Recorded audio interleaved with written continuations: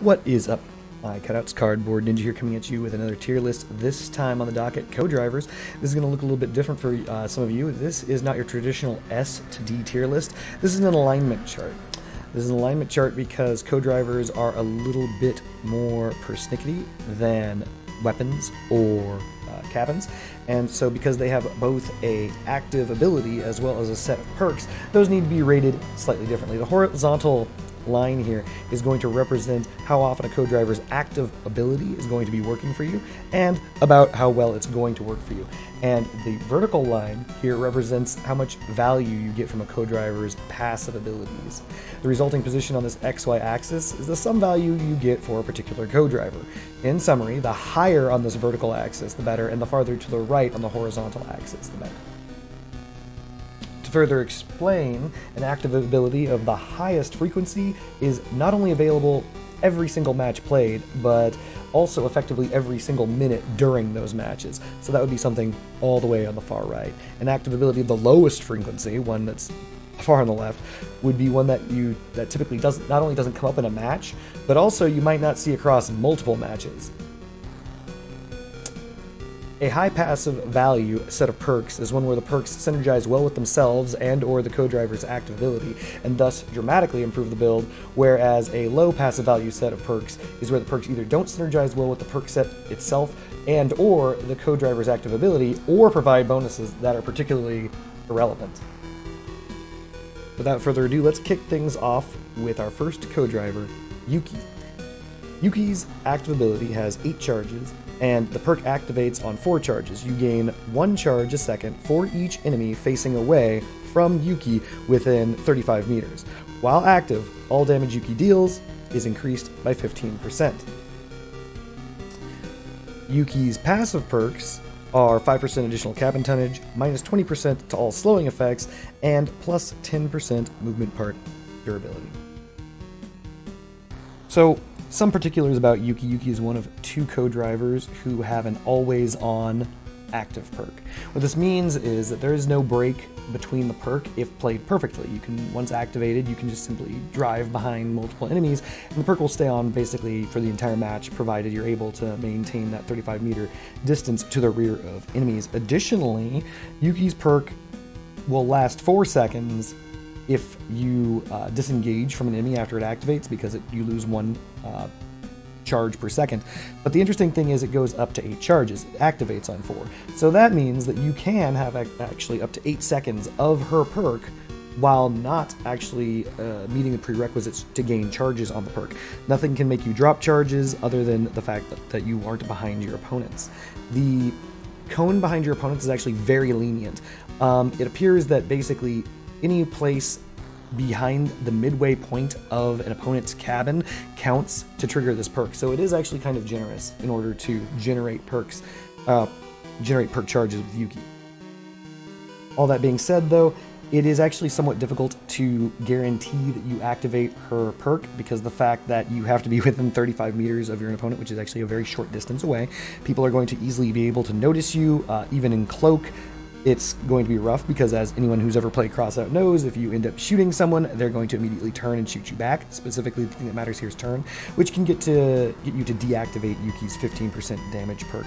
Additionally, Yuki's passive skills, not very good, because not every enemy comes with slowing effects. This will defend you against the Jiboku, this will defend you against the Flash and Spark, but those are 3 weapons out of 160 plus at this point, so that's not really going to matter that much. The 5% additional cabin tonnage is nice, but not necessary. This simply means that you need less wheels or a weaker engine in order to have enough tonnage or active tonnage to move your vehicle, but in reality, you're going to most likely build around, not have to build around that anyway. 10% more movement part durability is somewhat of an afterthought. The parts, I've said this before in many other situations, but the parts that most benefit from 10% durability are tracks, and you will most certainly not be using tracks with Yuki, and the parts that would benefit the most from gaining hit points don't gain as much, with only a 10% increase. So not that very strong showing of passive perks. That all said, where would I rate Yuki? Surprisingly enough, I would rate Yuki exactly in the dead middle. of this tier list. Yuki's perk is available when you can get it to it. It isn't something that your opponent can control. If with perfect play you can keep it up, it's going to be available more or less maybe once or twice per match you play. Unfortunately, like the Lancer play style and things like that play against Yuki because you're not going to be able to be behind them long enough to trigger the perk to activate to give you bonus damage on your lances. But Yuki is very strong for melee builds who are attempting to attack people and dog them from behind and things like that. It changes the way that you have to play the game. You have to focus primarily on, obviously, sticking behind your opponent, attacking them in the rear to get that perk active, and her passive perks do help you, especially melee players who are afraid of slowing effects ruining their day. But other than that, yeah, Yuki basically lands, I believe, dead center of this list. Next up on this tier list, we have Jay. Jay's active ability has 4 charges, which trigger on hit from 80 meters or farther with a 3-second delay. These charges degrade over time. Approximately, you lose 1 charge every 10 seconds. And for every charge you have, your damage is increased by 7%, which maxes out at 28% with 4 charges. Hits under 80 meters, however, immediately will turn off this perk. You will get the bonus damage, so assuming you have 4 charges, you'll have 28%, and someone rushes you and you shoot them, you'll get your 28% damage on that one shot, but will immediately drop that perk. It will consider that a missed shot, and your charges will instantaneously drop to 0.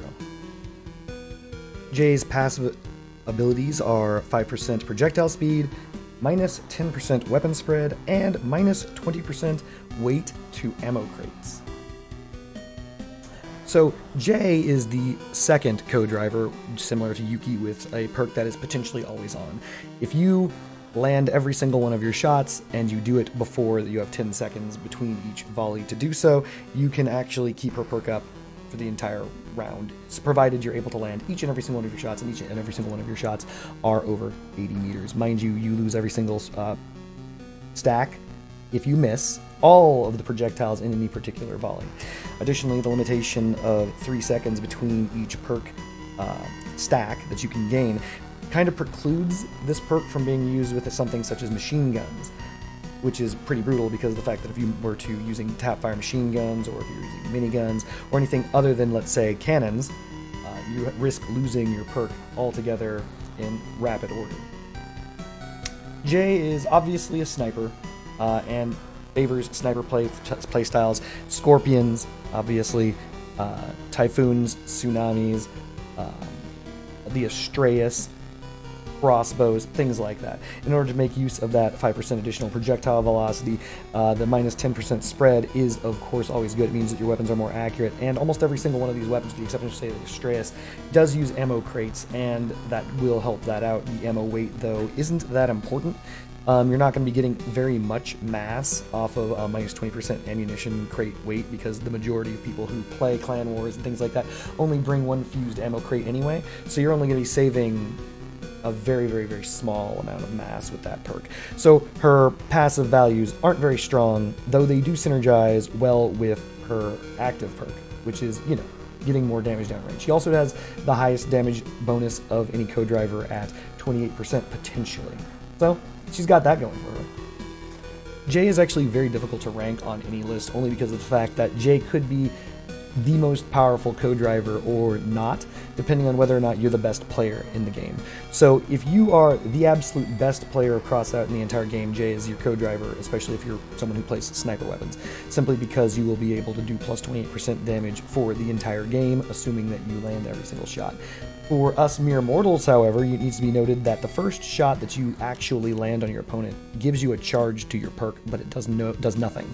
It gives you no bonus damage. It is as though you have no perk at all. If you miss your second shot, it sets you back to no perk, and then you have to land your third shot, which will then do nothing for you until you land another subsequent shot.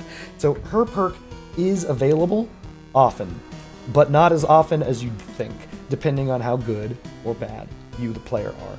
So her passive abilities attempt to mitigate this by giving you additional accuracy and projectile speed, but in reality, what it comes down to with Jay is you have to be the very best there ever was in order to unleash her true potential. And with her true potential unlocked, you are an unbelievable nightmare on the battlefield.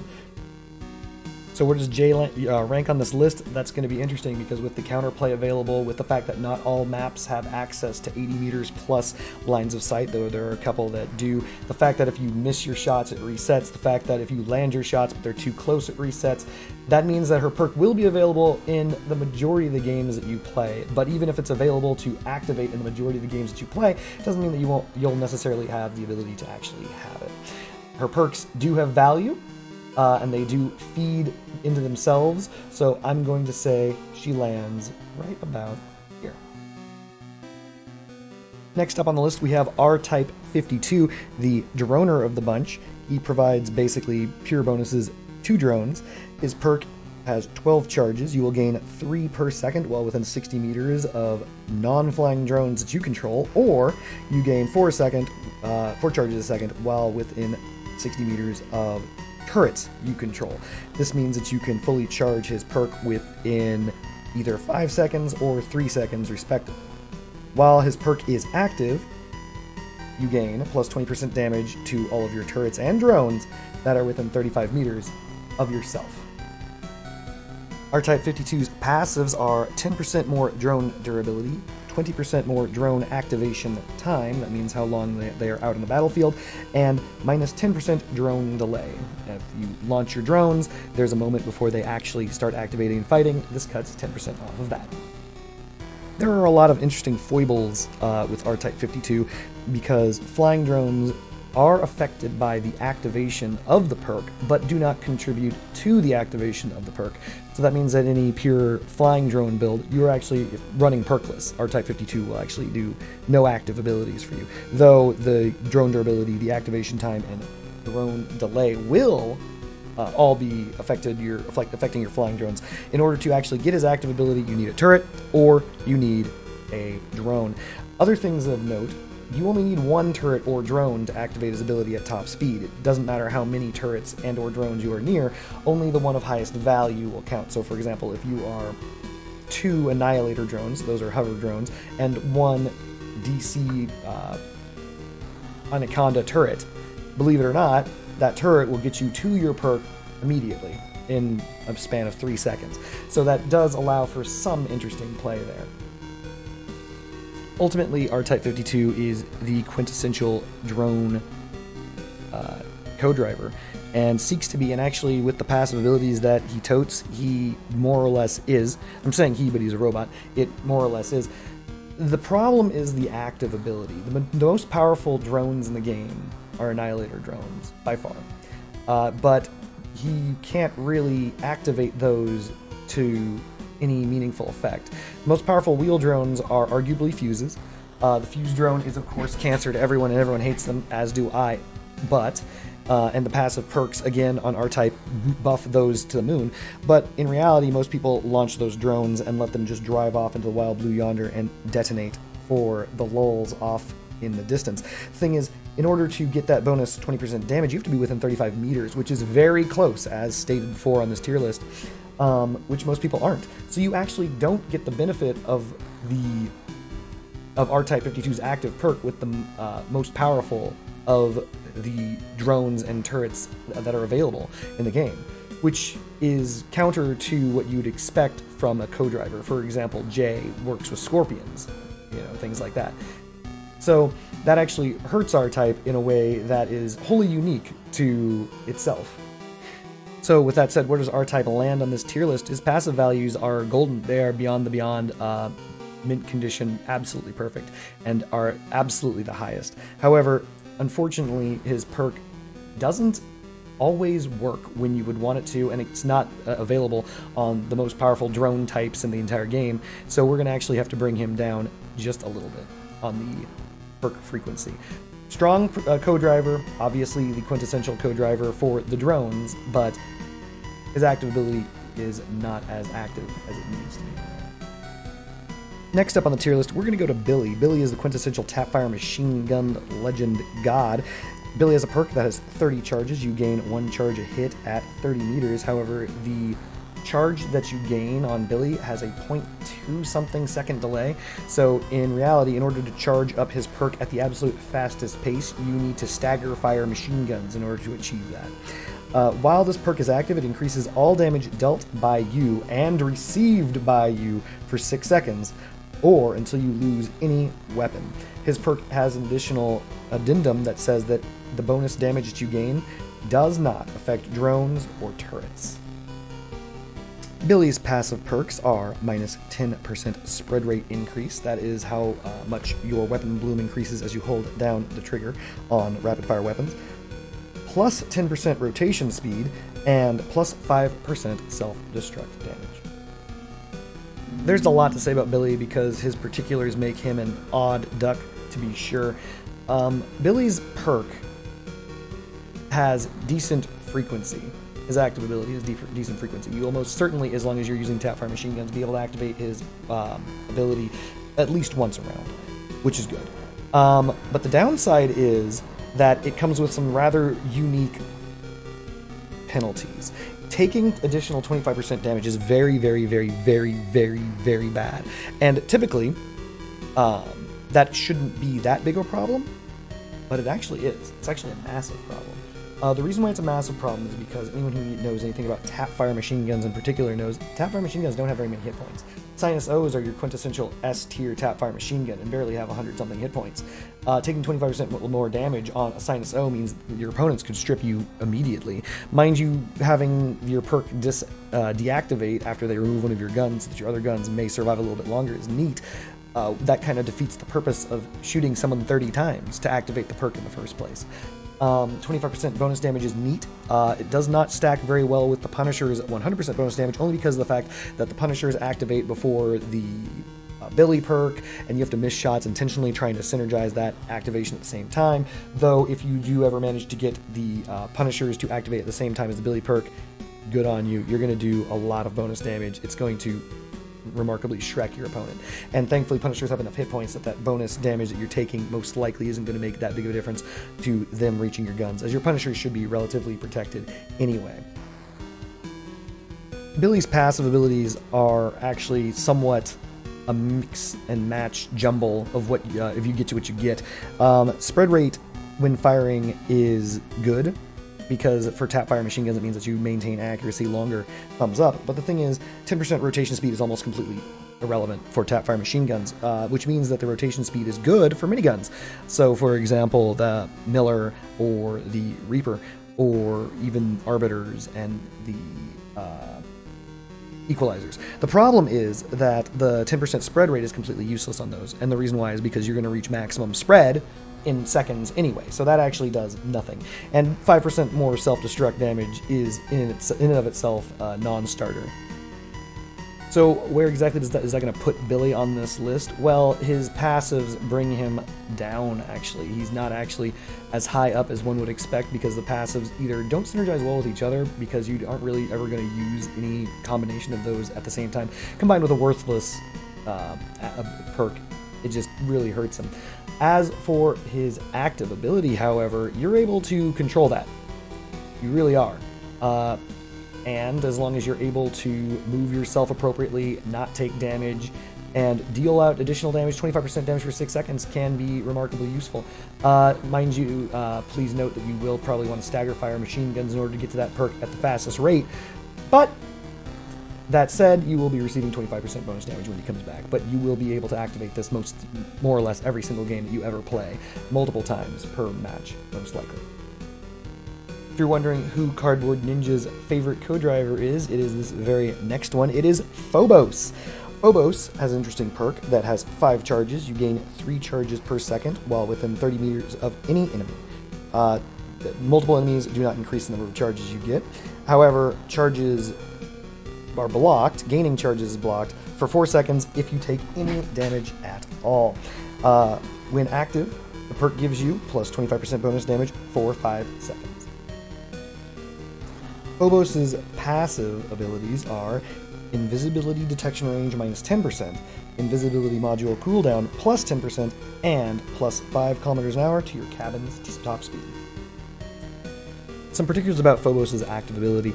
If you take damage after it has become active, you will still gain your 25% bonus damage for the full duration of its perk. It's just that you won't gain charges back after that time until 4 seconds have elapsed since the last time you've taken damage. As a whole, Phobos is somewhat of a problematic co-driver, only because of the fact that while his perks, his passive perks, do improve the likelihood of you being able to achieve his active perk, and his active perk being a flat damage bonus to any and all weapons that you have, the issue is that he can be shut down. If people simply are firing at you while you're invisible, or shutting down lanes with machine guns, or if there's fire puddles, or if you accidentally crash into someone while invisible, all of those things will end up nerfing your perk, and there can be many games that you actually never even achieve the perk activation in a row. Though his passive abilities are very useful regardless, two of them revolve around invisibility modules. Another thing of note, the invisibility module cooldown of 10% does not pass on to the Beholder cabin, so it really is the Chameleon Mark II only.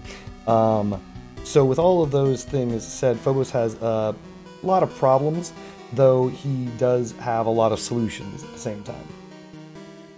So after all that said, where does Phobos exactly land on this tier list? Well, his active ability doesn't come in as often as you'd like. There can be multiple games in a row that you can be in that Phobos perk will never even trigger.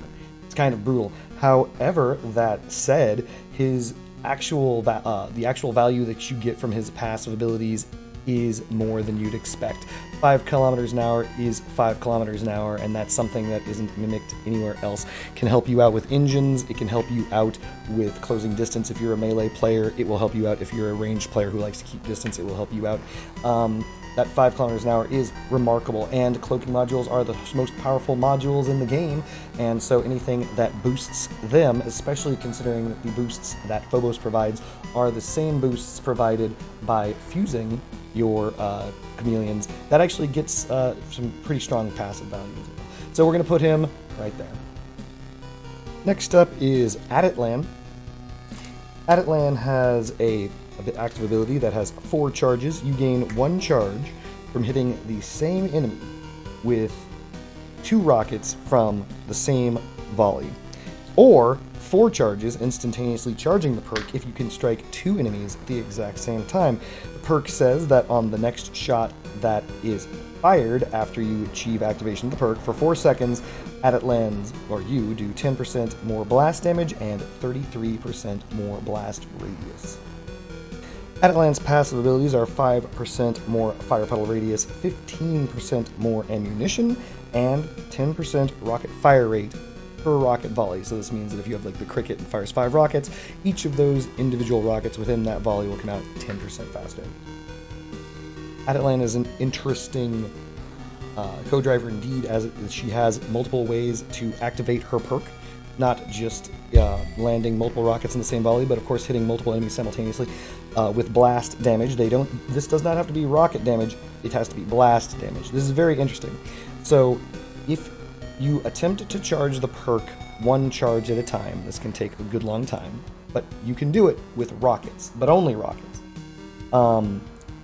Retchers do not count, Threshers do not count, rapid-fire grenade launchers do not count, artillery such as the Mandrake does not appear to count, artillery such as the Heather does not seem to count. So when it says multiple hits with the same rocket volley, they specifically mean rockets. However, hitting enemies simultaneously with blast damage does apply to each and every single blast weapon in the game. This includes Retchers, this does include the Heather, and so on and so forth. Once active, that 33% additional blast radius is noticeable. The 10% blast damage is not as noticeable, because again, there are other bonuses from other co-drivers on this list that actually give you far more than 10% damage. You can get 20% damage, you can get 28% damage, and so on and so forth. Beyond that, Aditlan's passive perks have almost no synergy with themselves. Rocket fire rate and fire puddle radius are mutually exclusive. Ammunition does work towards both, which is good, but combine that with the fact that there's no other real co-driver that buffs fire weapons in this game. Fire weapons have more or less been removed from the previous version of the co-driver pass, and that's with all these universal damage provisions from, let's say, Billy, Jay, Yuki, R-Type, and so on and so forth. So because of the fact that universal damage has replaced specific fire damage, Adatlan's 5% puddle radius isn't really that big of a boon. Yes, there is a slight synergy between Adatlan using, let's say, Mandrakes, because you get the fire puddle radius to ammunition as well as the potential to trigger Adatlan's perk, but in reality, these abilities don't synergize overly well with each other, and that's one weapon out of, again, 160 plus at this point. All that said, Adatlan is probably one of the weakest co-drivers in Crossout currently. It's sad to say, but her active ability is difficult to pull off, though you can pull it off more often than Phobos, because of the fact that all you need is multiple enemies and blast and the will to get it done. But her passive abilities are not that strong. They're just not that strong. They don't work well together. And unfortunately, that puts her in a bit of a pickle. So this is basically where I put Adatlan on the tier list. Next up on the tier list, we have Falcon, the quintessential hover co-driver. Falcon has a perk that has 6 charges. You gain 3 seconds per charge while looking at an enemy within radar or friendly radar range. That is being provided to you via a radio. Taking damage from any source will reset these charges to 0, even if the perk is currently active. It will turn it off. And the perk's effect is it will increase damage that you deal to the target, that is highlighted by the perk, by 15%, and at the exact same time, all explosives on that build will be highlighted to you as they would if you were looking through a neutrino scope. Falcon's passive perks are minus 15% weapon spread during movement, which is very, very good for hovers, 10% additional radar range, and 10% more engine power, something that many hover players would sell their mothers for.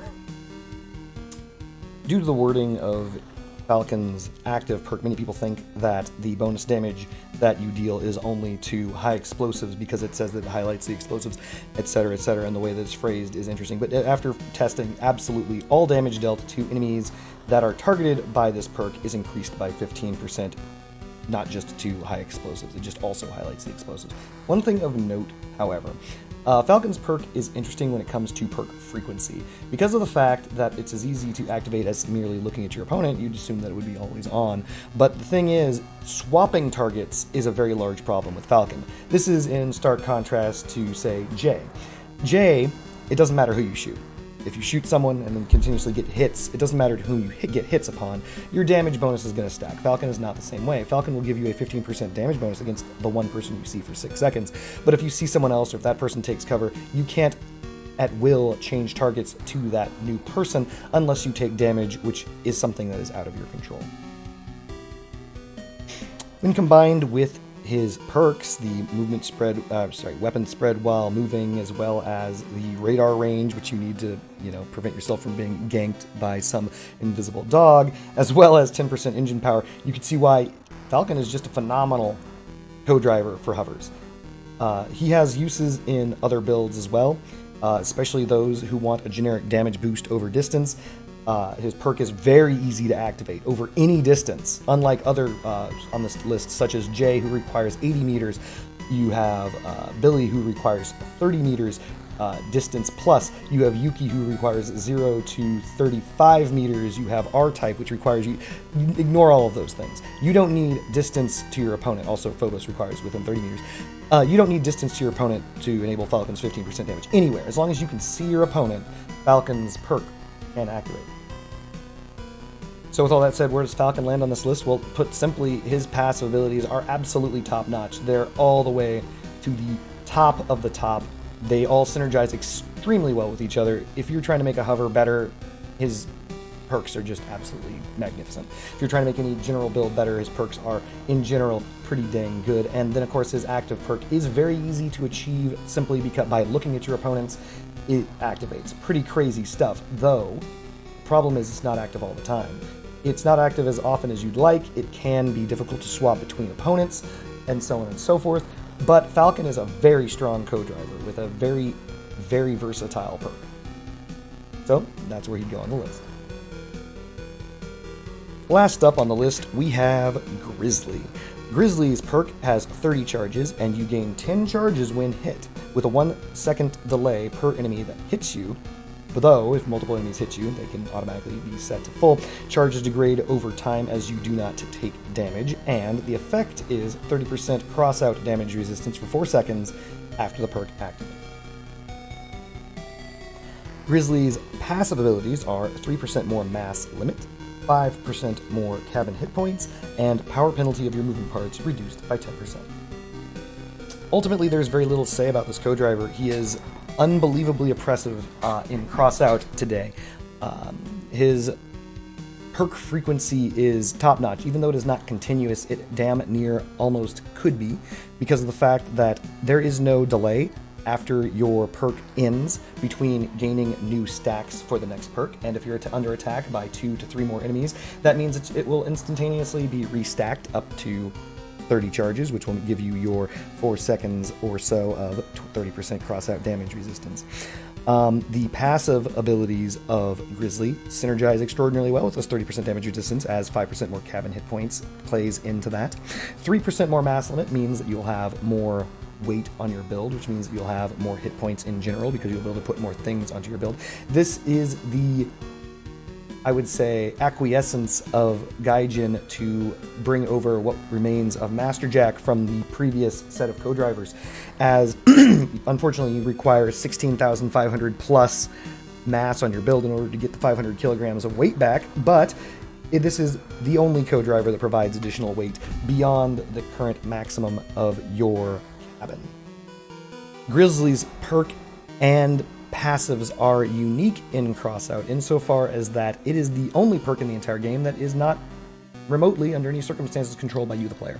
You, the player, do not control Grizzly's perk. Instead, it activates automatically whenever you need it, which is amazing. If you need it, it will be there because it will turn on because you'll need it. It's pretty crazy. Combine that with the fact that there's next to no cooldown between charges gained, the fact that the more enemies that attack you, the faster that you get this perk, it just extends your lifespan. All of these co-drivers, every one of them increases your damage in some way, shape, or form. Grizzly is the only one who does the exact opposite and extends your time on the battlefield. Combined with the survivability buffs that have been recently coming across Crossout, along with certain cabins that shall not be named, you can get extraordinarily tanky chonkers builds nowadays, all thanks to Grizzly. Grizzly's perk is active abilities, they all work together, and he's very basic. If you're a new player to Crossout, I could not suggest any co-driver other than Grizzly to start with. All that said, where would Grizzly place on this list? Well, I think we all absolutely know where Grizzly places. Grizzly is presently the strongest co-driver, with, bar none, strongest co-driver in the game. His perk will be effective in every single game that you play. It will always come up in each and every single game that you lose because they have to shoot you to death in order to achieve victory. It will come up in 99% of any games that you win. His passives are of extraordinarily high value. Additional mass means more hit points. More hit points is more hit points. Power penalty means that, again, you can have heavier movement parts and maintain decent acceleration. There is almost no build in the entire game that does not accept Grizzly into it and become better for it. In many instances against the contemporaries here, Grizzly actually will outperform them, even at the things that they're supposed to be good at, simply because of the fact that if you're alive, you can deal damage, and if you're dead, you can't. Grizzly is a phenomenal co-driver and puts every other co-driver to shame. Everyone kind of already knows this. Anybody who has played Crossout after the co-driver update probably had an inkling of knowing where Grizzly was going to go, but nevertheless, we had to put him there at the very end, just, you know, for consistency's sake. Well, there we are. There you have it. There is the co-driver tier list on this alignment chart, letting you know approximately when, where, how the co-drivers stack up against each other with their passives and their actives, and how, you know, how they work. Obviously, each of these things are rated based on the weapons that you would use them. You're not going to use Jay with machine guns, and you're not going to use Billy with drones, and you're not going to use R-Type 52 with anything but drones, and so on and so forth. And of course, you have your shotgunners, Yuki and Phobos. and blast weapons at land, etc., etc. And of course, you've got your snipers, Jay and Falcon, competing against each other. But Grizzly standing above all others, looking down from his throne. But the overall idea is, this is how I believe they would rank and stack up. And if you're a new player, I hope this helps you out. And if you're a returning player or old player, hope that you enjoyed this tier list. Well, if you like these tier lists and so on and so forth, like, subscribe, you know I have to beg, plead, etc. If you disagree, comments below. If you agree, comments below. If you want more tier lists, comments below. I am not going to do a damn parts tier list. I'm not doing it. Not doing it. Someone's going to leave a message in these comments saying, we want a parts tier list. Do you have any idea how ridiculous that is? That's ridiculous. It's ridiculous. Anyway, peace.